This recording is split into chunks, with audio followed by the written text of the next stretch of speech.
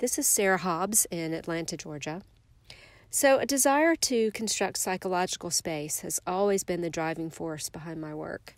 My intent is to explore the human psyche and the idea that the one factor that makes us and our fellow humans so interesting is that we are all uniquely flawed.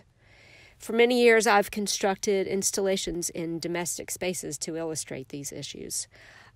Indecisiveness is actually the first piece that I made in this manner. I chose the space because it's very small, and in addition to the feeling of indecisiveness, I was going for a bit of a claustrophobic feel, as if the walls are sort of closing in on you.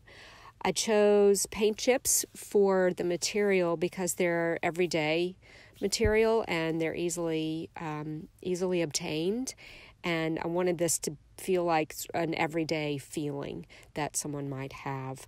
I wanted the idea that this indecisiveness can even start at the paint chip station, where you just get as many colors as possible to choose from.